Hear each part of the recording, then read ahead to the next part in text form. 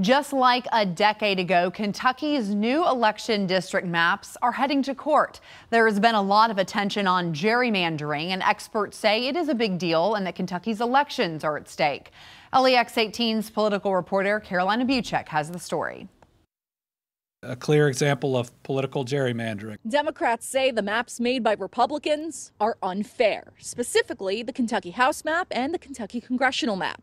In a lawsuit that the Kentucky Democratic Party is a part of, they claim the maps involve extreme partisan gerrymandering, which violates the state constitution by arbitrarily denying the citizens of the Commonwealth the rights to a free and equal election. But Republican leaders who created the maps say the maps will hold up in court. I'm very, very confident that the map will withstand any challenge. So Democrats argue the maps are gerrymandered. Republicans say they are fair. So those are the stances that both sides are taking. But what about the facts here? Are the maps really that bad? And why does this matter?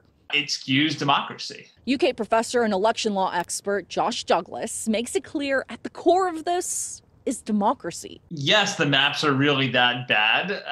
They're pretty extreme partisan gerrymanders. The politicians here chose their voters instead of the other way around.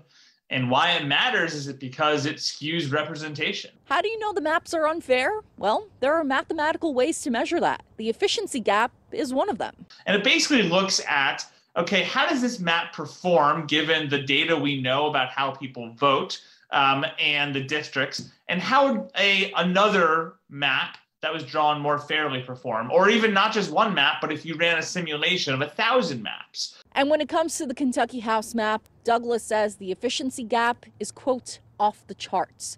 Quite simply, it's skewed in favor of the Republicans. And it matters because when the voters, prefer a certain candidate or certain party, and yet those votes translate into kind of super majorities the other way, it skews democracy. So now it's up to the courts to decide what to do. In Frankfort, Carolina Buchek, LEX 18 News.